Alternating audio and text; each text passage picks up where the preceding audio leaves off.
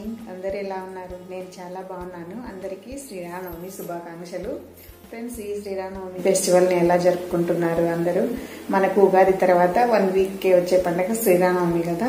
మేమైతే మా ఊర్లో చాలా బాగా చేసుకునే వాళ్ళము అమ్మ వాళ్ళ ఇంట్లో. ఇప్పుడైతే ఈ జాబ్ పర్పస్ మీద అక్కడక్కడ తిరుగుతున్నాం కదా, ఇంట్లో చేసుకోవడం తప్ప టెంపుల్స్కి అలా వెళ్ళటం అయితే లేదు. మా ఊర్లో అయితే బాగా చేస్తారండి. శ్రీరామనవమి రోజు అంటే శ్రీరాములకి అమ్మవారికి కళ్యాణం జరిపిస్తారు. అలాగే ఈవినింగ్ వచ్చేసి మనకు ఊరేగింపు ఉంటుందన్నమాట. మా ఊరు చాలా పెద్దది, ఊరంతా చేస్తారనమాట ఊరేగింపు. ఈ శ్రీరామనవమి రోజు అంటే మనం పానకము, వడపప్పు దేవునికి నైవేద్యంగా పెట్టుకుంటాం కదా. అలాగే మా ఊర్లో ఏంటంటే ఈ పానకం పంచుతారండి బాగా.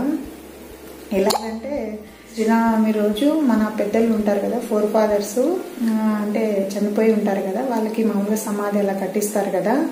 అక్కడికి వెళ్ళి ఆ పండుగ రోజు వాళ్ళకి పూజ చేసి ఈ పానకం అనేది పెద్ద పెద్ద అండాలు అంటారు కదా, పెద్ద పెద్దవి రాగి బిందెలు, అలాంటి వాటికి తీసుకెళ్ళి పంచుతారనమాట. చాలా బాగుంటుంది పానకము. అందులో ఇలాచి అవన్నీ ఇస్తారు కదా, చాలా బాగుంటుంది. మేము చిన్నప్పుడు అయితే టెంపుల్ దగ్గరికి, అంటే టెంపుల్ అనే కాదండి, ప్రతి వీధికి అలా పెద్ద పెద్ద బకెట్లలో అలా వేసుకొని పంచుతూ ఉంటారు. అప్పుడైతే మేము కూడా చిన్నప్పుడు వెళ్ళే వాళ్ళం అనమాట. ఒక గ్లాసులు ఏమైనా టిఫిన్స్ క్యారియర్స్ ఉంటాయి కదా, అలాంటివి తీసుకొని. ఇదండి మా ఊర్లో అయితే శ్రీరామనవమి ఇలా జరుగుతుంది. అలా పానకం అంతా పంచుతారనమాట. అలాగే చెప్పాను కదా, పెద్దలకి అక్కడ పూజ చేసి పానకం పంచుతారు. ఓకే ఫ్రెండ్స్, ఇది ఫ్రెండ్స్ నాకు తెలిసింది. ఇక మేమైతే ఇక్కడ ఉన్నాం కదా, నేను మామూలుగానే పూజ చేసుకుంటాను. ఇంకా అంతే, టెంపుల్స్ అలా వెళ్ళడం అయితే ఏమీ ఉండదు. ఓకే ఫ్రెండ్స్, ఓకే మరి ఈరోజు వ్లాగ్ అయితే చూసేయండి.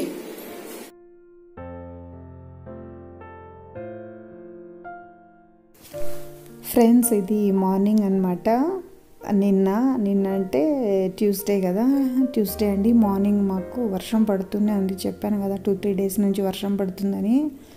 మార్నింగ్ కూడా ఇట్లా వర్షం పడుతూ ఉంది. ఫాగ్ అంతా చుట్టూ అయితే ఏమీ హౌసెస్ కనిపించవు అనమాట. చాలా చలి ఉంది, వర్షం పడుతూ ఉంది. చూడండి మార్నింగ్ మా సరౌండింగ్ ఎలా ఉన్నాయో. చాలా కూల్ ఉందండి అసలు. వాతావరణం అయితే భలే చలి పెడుతుంది.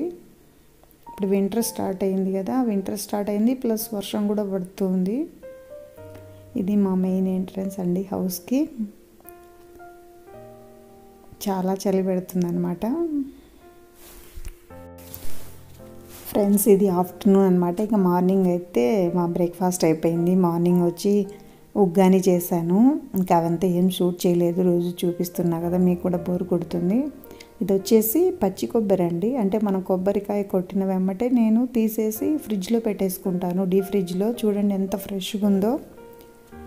మనకి ఎన్ని రోజులైనా అలానే ఉంటుంది. ఇలా కవర్లో పెట్టేసుకొని డీఫ్రిజ్లో పెట్టేసామంటే మనకు అవసరం ఉన్నప్పుడు వాడుకోవచ్చు. మనం పచ్చి కొబ్బరి వాడుకుంటాం కదా, అలానే ఉంటుంది. చూడండి, ఇక్కడ డీఫ్రిజ్లో పెట్టేసుకుంటాను నేను. ఎప్పుడు అలానే చేస్తాను. ఎందుకంటే ఇక్కడ అంత ఎండ ఉండదు అనమాట, మనకు కొబ్బరి డ్రై అవ్వదు. సో నేను వచ్చేసి ఇలా డీఫ్రిజ్లో పెట్టేసుకుంటాను. ఎంత కొబ్బరి అయినా కూడా ఎండ వచ్చినప్పుడు అయితే కొంచెం డ్రై చేసుకుంటాను. ఇప్పుడు మనం ఇది అంటే ఫ్రోజన్ కదా, ఐస్ అంతా ఉంటుంది. ఇలా మనం వాటర్ పెట్టేసుకున్నామంటే కొద్దిసేపు మనకి మెత్తగా అవుతుంది. ఇలా కొద్దిసేపు పెట్టేసుకుంటాం, ఒక 15-20 మినిట్స్ మనం కుక్ చేసుకుంటాం మనం. అప్పుడు తర్వాత వచ్చేసి నేను ఇక్కడ రసం పెట్టుకుంటున్నానండి. రసంకి నేను టమోటా చింతపండు రసం అనమాట. ఆ రసము టమోటా అండ్ చింతపండు బాయిల్ పెట్టాను. ఇది కరివేపాకు చూడండి, దాదాపు 2 వీక్స్ పైన అయిందండి. ఇలా మనము పేపర్, ఇది అందరికీ తెలిసే కాబట్టి నేను చెప్పను. ఇలా మనము టిష్యూ వేసుకొని పెట్టుకుంటే ఎంత ఫ్రెష్గా ఉందో చూడండి. నేను ఈరోజు కొబ్బరి పచ్చడి చేసుకుంటున్నానండి. దానికి వేయించిన శనగపప్పు, తర్వాత చింతపండు, పచ్చిమిరపకాయలు, ఆనియన్స్ అండ్ సాల్ట్ తీసుకుంటానండి. ఈ కొబ్బరి నేను చూడండి మెత్తగా అయిందనమాట. ఈరోజు అయితే నేను చట్నీ మాత్రమే చేస్తున్నానండి, రసము అండ్ చట్నీ. ఇప్పుడు ఒక మిక్సీ జార్ తీసుకొని ఇవన్నీ ఇందులో వేసేసుకుంటాను. మిక్సీలో పట్టేసుకుందాము. కొబ్బరి కూడా వేసుకోవాలి.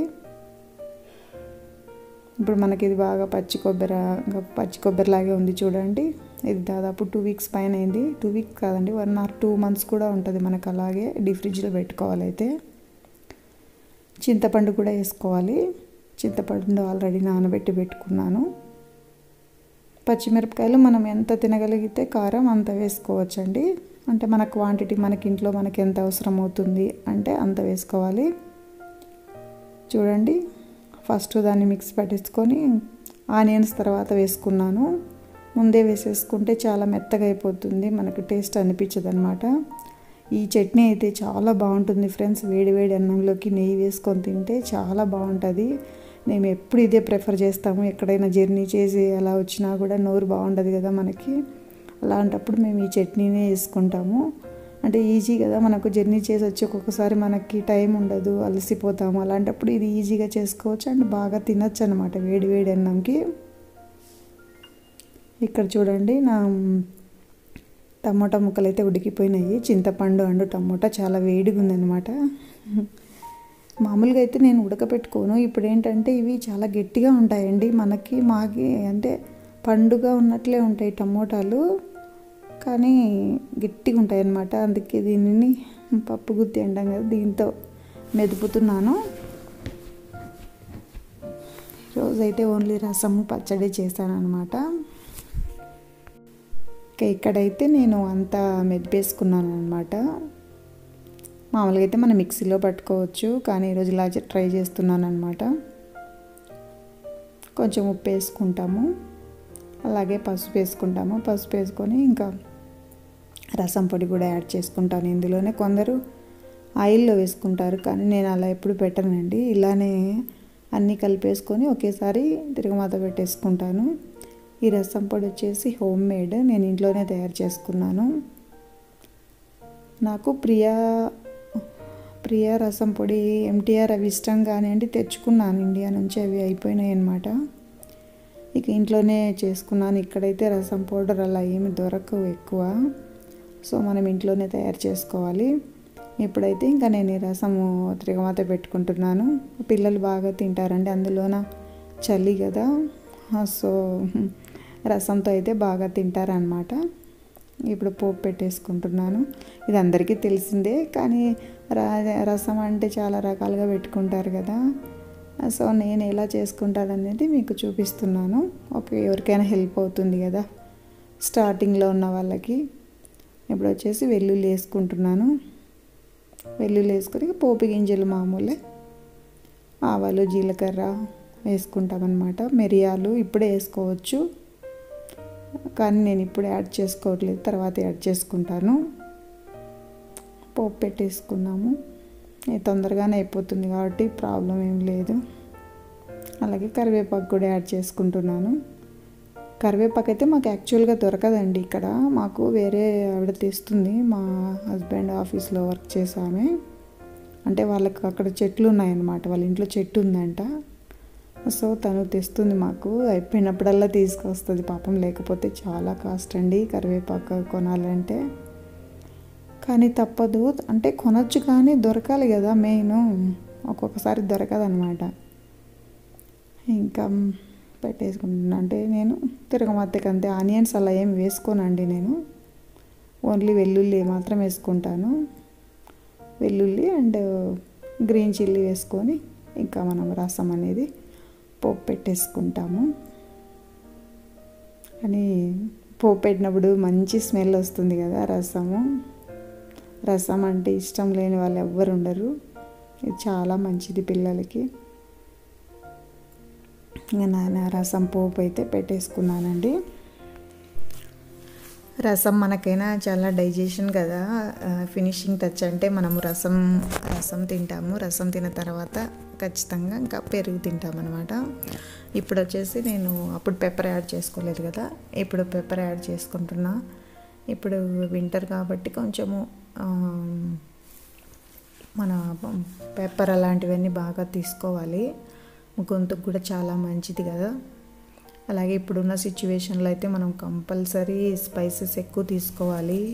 మీరు కూడా ఎవరైనా ఫ్రెండ్స్ కొంచెం కారం అలా తక్కువ తింటున్నా కూడా కొంచెం ఎక్కువ యాడ్ చేసుకోండి. ఎక్కువ అంటే మరీ ఏం కాదు, తగినంత యాడ్ చేసుకోండి. ఇప్పుడైతే మనం ఖచ్చితంగా కొంచెము వేడిగా ఉన్న వస్తువులు కూడా బాగా తింటూ ఉండాలి. ఇక రసం అయితే రెడీ అయిపోయింది, బాగా పొంగు వచ్చిందనమాట. ఆల్రెడీ బాయిల్ చేసి పెట్టుకున్నాం కాబట్టి ఎక్కువసేపు ఉడకాల్సిన అవసరం లేదు. కొత్తిమీర కూడా యాడ్ చేసుకుంటున్నాను.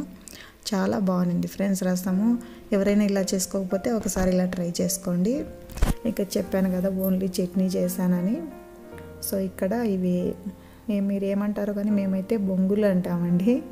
బొంగులు రకరకాలుగా అంటారు.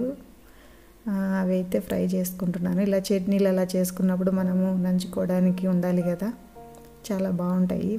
కిడ్స్ కూడా చాలా బాగా తింటారు ఇవి. అంటే ఇక తింటూనే ఉంటారనమాట. ఫ్రెండ్స్ మీకు గుర్తుందా చిన్నప్పుడు ఇలాంటివి, అంటే ఇంతకంటే కొంచెం పెద్దవి మనం చేతికి పెట్టుకొని తినేవాళ్ళం కదా. నేనైతే అలాగే తినేదాన్ని. 5 ఫింగర్స్కి 5 పెట్టుకొని ఇలా తినేవాళ్ళము. అప్పుడైతే మాకు 5 పైసలు అలా ఉన్నింది ఫ్రెండ్స్. ఇప్పుడైతే ఆ పైసలు పావలాలు అసలు ఏం లేవనుకోండి, అది వేరే విషయము. ఇప్పుడు ఎక్కడన్నా పిల్లలకు చూపిద్దామన్నా కూడా లేవు. కానీ చిన్నప్పుడు మనకు అంత తెలియదు కదా. అంటే కొంతమంది కలెక్ట్ చేసి పెట్టుకుంటారు కానీ నాకైతే అంత లేదనమాట. అసలు పిల్లలకి పావలాలు 5 పైసలు 10 పైసలు ఎలా ఉంటాయో చూపించడానికి కూడా లేదు. ఇలాగైతే నేను ఇవన్నీ ఫ్రై చేసి పెట్టుకున్నాను. ఇక భోంచేసేయాలి అనమాట. చాలా పని ఉంటుంది ఫ్రెండ్స్. అసలు ఇప్పుడు ఎవరు మేట్స్ అలా లేరు కదా, మనమే చేసుకోవాలంటే చాలా కష్టము. అన్ని పనులు చేసుకోవాలి.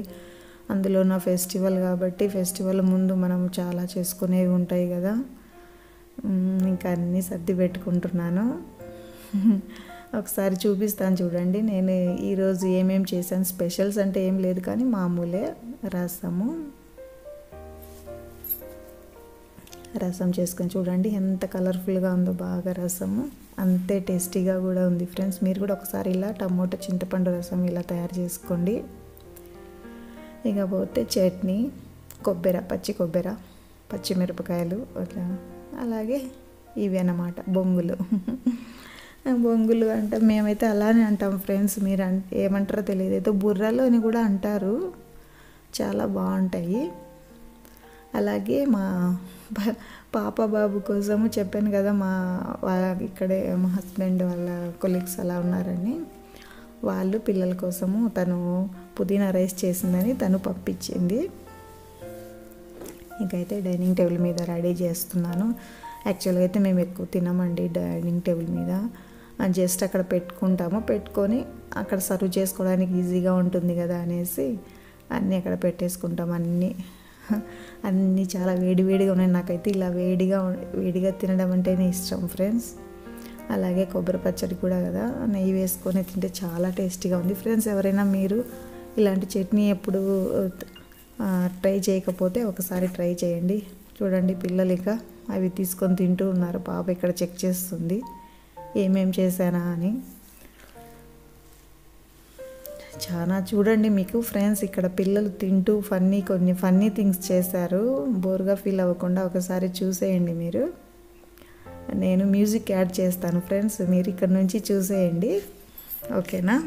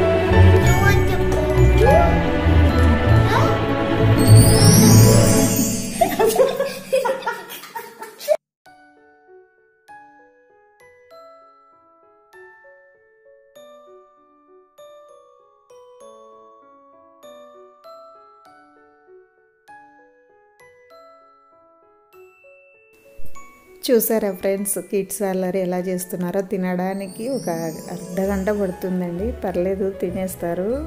చూడండి ఎన్ని పడుతున్నారో.